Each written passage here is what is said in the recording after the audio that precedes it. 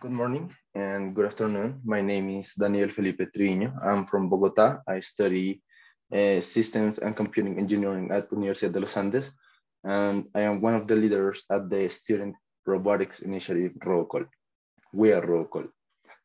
So first of all, who are we? Who are ROBOCOL?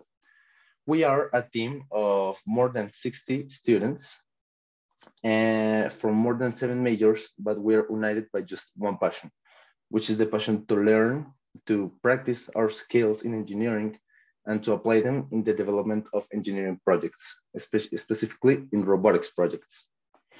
We are the oldest and largest student initiative in the University of Los Andes. And our main objective is to train our members professionally and technically. As a result of this, we are working currently in 3 projects, which are the submarine, the drone, which is built by the team of aerial reconnaissance, and the rover, which we call Roberto for comedic purposes.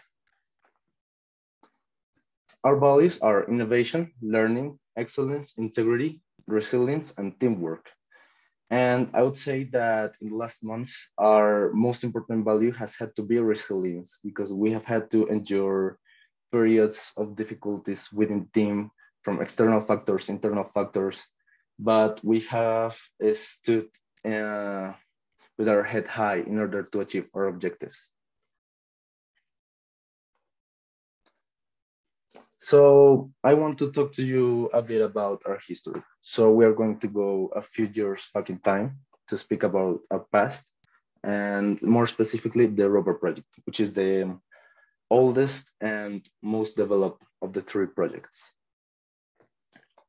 So going 12 years back in time, 4 mechanical engineering students, an electrical engineering student, and a professor who trusted these students, these guys, got together to build robots and use what they had learned in their courses, in their engineering courses. They went to a NASA competition in which they had to collect sand in the moon. They had to simulate that they were collecting sand on the moon.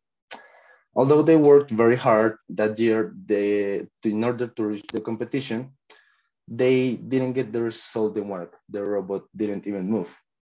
They worked very hard for 3 years. The project grew, and finally they got 4th place. This is what we call our goal there. Unfortunately, this competition from NASA closed its doors to international participants. Now only American teams could participate. And that left our team without a direction. That left us a bit aimless. During that time, the team wanted to have social impact, which has always been one of our main focuses. So we wanted to reach out to younger generations, specifically kids in schools in our city, in Bogotá. So this project was called Domobotics, and the methodology was that our members, our leaders, went to schools and they gave courses and lectures in robotics.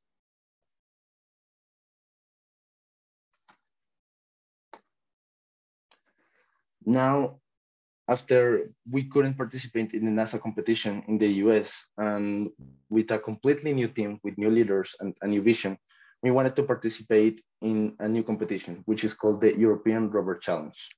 Now, we just didn't have the Lunabot, which is the sand extractor, but a Mars exploration rover, which we called REM-U, the Rover de Exploración Marciana Uniandino. And our next stop was in Poland. So in 2018, with these new members, we wanted to classify for the first time in this competition. And we managed to get a team of 16 of our members to go to Poland to participate. However, because of a lot of problems, they only got 2nd to last place. Not satisfied with the result, on their flight back to Colombia, they realized that something needed to change. Then came the next chapter, which is the pandemic.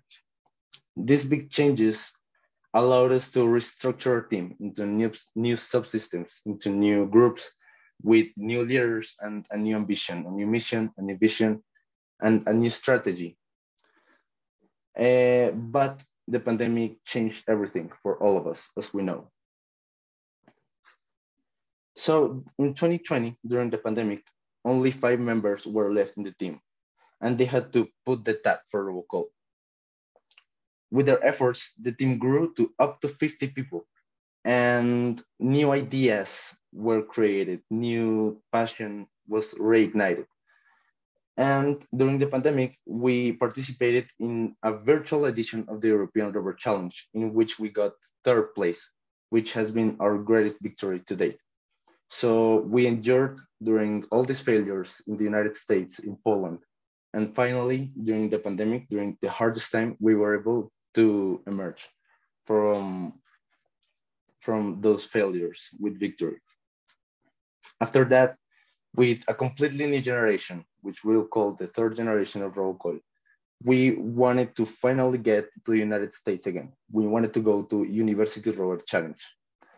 And for that, we traveled to one of the most iconic and beautiful deserts in Colombia, which is El Desierto de la Tatacoa, so that we could prepare to then go to Utah.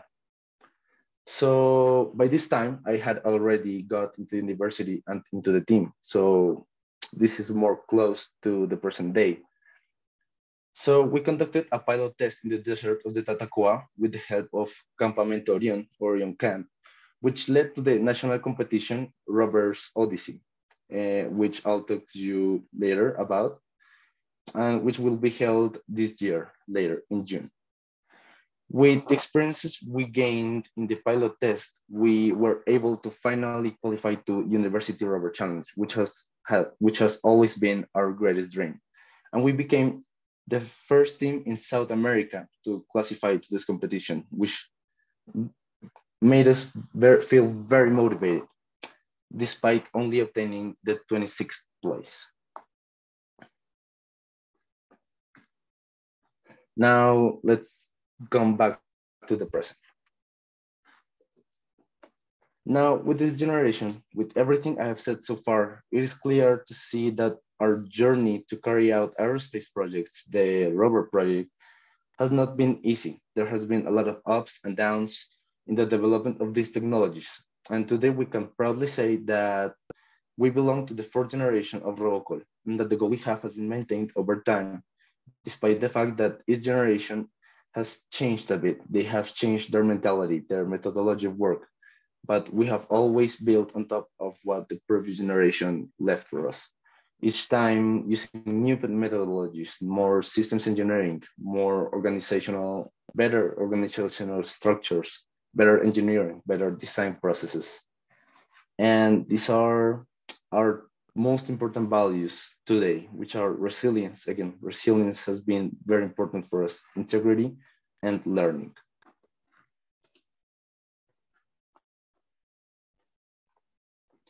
So this is us when we began, and this is us today. The area of robotics in Colombia is a complicated scenario, despite the fact that there are several groups interested and dedicated to the development of these types of technology. Our hope, our dream, is that we aim to be pioneers, and we want to lead in the robotics scenario in Colombia, so that more teams can take on the challenge internationally. Perdón, Daniel, now, tengo que cortar. To finish. Excuse me, Daniel, I have to cut you because I have to go to the organization. Thank you very much.